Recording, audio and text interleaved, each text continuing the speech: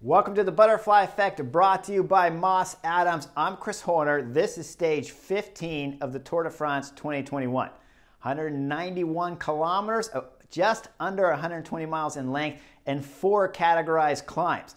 The last 3 are really tight to each other, so you hit the third to go, and the second are almost one climb in and on themselves. The last climb exceptionally steep, finishing in Andorra. Andorra is quickly becoming one of the most famous countries. It's a tiny little country all on its own, and it hosts bike races all the time. When I won my Vuelta in 2013, we had one spectacular stage in Andorra where it rained all day long and just absolutely beautiful, and guys just blew up all over the place. So I have fond memories of racing in Andorra. When the stage starts today, I said there was 4 climbs, but really there's a solid 5, but they don't categorize the first one, and it's a monster one. It's about 15 kilometers, and it's going straight out of town. Right from the word go, it's Michael Woods throwing in the attack, and we just start seeing the field strung out and blown up, and people opening up gaps all over the place. Michael Woods' move will get brought back. Multiple attacks will go again. About 15 kilometers into the stage, a group of 8 with Steven Kruijswijk, Jumbo-Visma, is in the move. Behind that move, shortly after that, a group of 24 will form with 2 more Jumbo-Visma riders. We're talking Sepp Kuss, the American, and Wout van Aert. And we know Wout van Aert's on form, so anything's possible. Now, right away, alarm bells are going off in my head because they're breaking the #1 rule, and I'm going to call them a knucklehead. They have 3 guys that can support their race leader, Jonas Vingegaard, and he's isolated back there. He does have one Mike Teunissen, and luckily for Jumbo-Visma, the field will slow down and back with UAE Team Emirates allowing 32 riders to go off the front. In that group is massive numbers. I already told you Jumbo-Visma have 3. Trek Segafredo have 3. Multiple other teams have 2, with the Kunit Quick-Step back there having both Julian Alaphilippe and Ballerini. It's a fantastic breakaway group which will establish itself early in this stage 15 of the Tour de France. Now behind, I want to clarify why I think Jumbo-Visma is a knucklehead move. Jonas Vingegaard, he's there with just Mike Teunissen. Mike Teunissen is basically a sprinter. If the racing stays fast and hard, there's no way he can do anything for Jonas. Jonas will be on his own multiple times when the stage starts to get really hard later. If he was to flat, crash, need water, food, with only Mike Teunissen there, as soon as the racing gets hard, he can blow and then drop off really fast. Up front, the group of 32, they start playing some games about at 155 kilometers to go, and they'll split in half. You have Wout van Aert in the front group from Jumbo-Visma, but behind, Frances de Jure had 3 riders in the group of 32, and all 3 missed the split in the break. So Frances de Jure will get on the front and pull that break back. After they pull the break back, they decide they're going to ride the front for the next part of the stage until we get into the mountains proper, because they have Davide Gaudu. Now, when you have a rider like Gaudu, he's a fabulous climber, but he's a small guy. Frances de Jure, this is a good tactic for them. The other 2 riders, they can't climb. Davide Gaudu is the only one they have left, really, that can get over these mountains at the finish of the stage. And so they're going to ride 1 and 2 guys on the front for the rest of the stage to try to control the break until we get into the later climbs of this stage. Now, the first categorized climb, Wout van Aert, Wout Poels, and Michael Woods are all battling for points.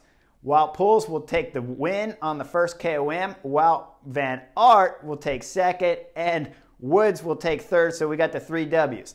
KOM second on the stage. They'll flip-flop between the 2 Wouts, with Wout van Aert easily taking that KOM, Wout Poels second, and Woods third. Now let's jump back to the GC guys with about just under 60 kilometers to go. Ineos are firing on all cylinders. They have 2 guys in the break of 32, Dylan van Baarle and Jonathan Castroviejo, and in the back, with the second KOM coming up, they're jumping on the front and they're going to blow this field up. They start with Richie Porte. He's riding fantastic. But what really surprised me the most, Geraint Thomas has found his legs again and started to recover from his stage 3 crash earlier in the Tour de France. Now he's riding good. Richie Porte, G. Thomas on the front are just blowing up the field and bringing it down to just the real top 10 GC favorites and a bunch of their teammates, but the whole field is disintegrated and you're left with 30 guys. Up front in the break of 32, Ineos will pull their 2 riders, Dylan Van Baarle and Jonathan Castroviejo, out when the attack started.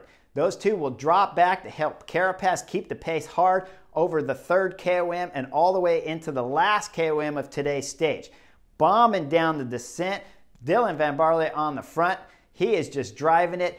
Guillaume Martin, who's second on GC, can't hold the wheel of the GC favorites up there with Ineos driving it hard, and he'll lose the gap when they're going through the corners. He'll spend the rest of the time chasing all the way into the last KOM of the stage. He has a little bit of help from Cantaneo back there, the Deceuninck Quick-Step rider who started the day 10th on general classification, and he'll pull one of the Cofidis riders that got dropped in the break of 32, and he'll have a little bit of help to try to do some damage control. Remember, he's sitting second on general classification, and so even if he's getting dropped off of the group of GC favorites, he's still got to ride all the way hard into today's finish so that he can keep himself in the top 10 on general classification.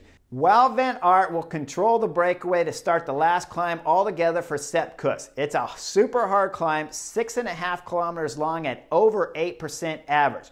Super difficult.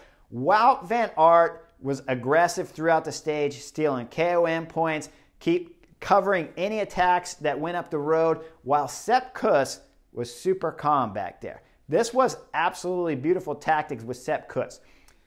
Jumbo-Visma, in terms of trying to win the stage, I thought it's fantastic if you put 3 guys in the break. Now, I'll call them knuckleheads because I don't like leaving a possible podium here at the Tour de France with Jonas Vingegaard behind isolated when you're trying to win a stage. But if you take it and you want to look at it and simplify it, winning a stage when you have 3 guys, Steven Kruijswijk, Sepp Kuss, and Wout van Aert up there, it's a beautiful tactic. When they hit the last mountain, Nairo Quintana starts lighting things up. He was aggressive on the penultimate KOM. Now he's going hard again, but he'll blow up and drop. And then Sepp Kuss, the American Flying Eagle, is on the attack. He's got Alejandro Valverde, the oldest man in this year's Tour de France, latched onto his wheel, and Alejandro Valverde is holding on for dear life.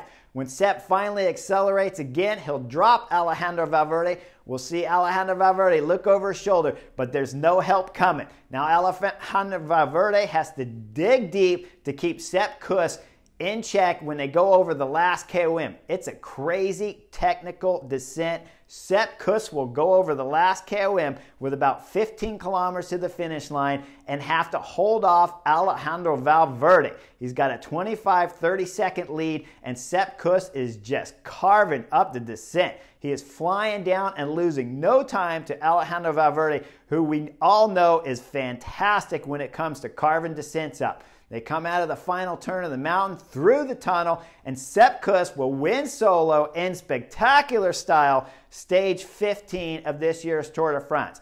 Alejandro Valverde will finish 23 seconds behind him, never able to gain any time on the American Flying Eagle. A group behind, Wout Poels will win the sprint behind for a podium place and take the KOM jersey to go along with it. Now let's go back to the last climb at the beginning, and we'll talk about the GC favorites because it was spectacular. Ineos were on form. They were firing all over the place and drilling it. Carapaz launches the first real attack. After that, attacks are coming from all of the general classification favorites. Rigoberto ran through an attack. Jonas Vingegaard threw in multiple attacks. And finally, near the top of the KOM, Tadej Pogačar just says, I've had enough of all this. He jumps on the front, sets a steady tempo for the last 1K, controlling all of the favorites at this year's Tour de France and leading over the climb. Wout van Aert, who was in the breakaway of 32, will drop back, wait for his race leader Jonas Vingegaard, and he'll pull those guys all the way to the finish, about 5 minutes behind Sepp Kuss's win on stage 15. Jumbo-Visma get the win. Is a fantastic win. Congratulations, Sepp Kuss, the Flying American. I loved watching you win. Heartbroken to see the tactics being played out of the knucklehead effect on the stage, but man, you won in spectacular style. Always warms my heart when I see just amazing, loyal, fantastic domestique like Sepp Kuss, who worked so hard throughout his career already, especially last year during the Tour de France and, of course, the Tour of Spain, working nonstop for Primoz Roglic. Here he gets the Freedom card, and he puts it to good use and wins a spectacular stage in his European hometown, by the way. So Sepp Kuss, congratulations. Loved watching the stage. Jumbo-Visma, you have a great stage 15 win to go along with Wout van Aert's stage 11 earlier this year's Tour de France. Like and subscribe, and I'll see you guys real soon.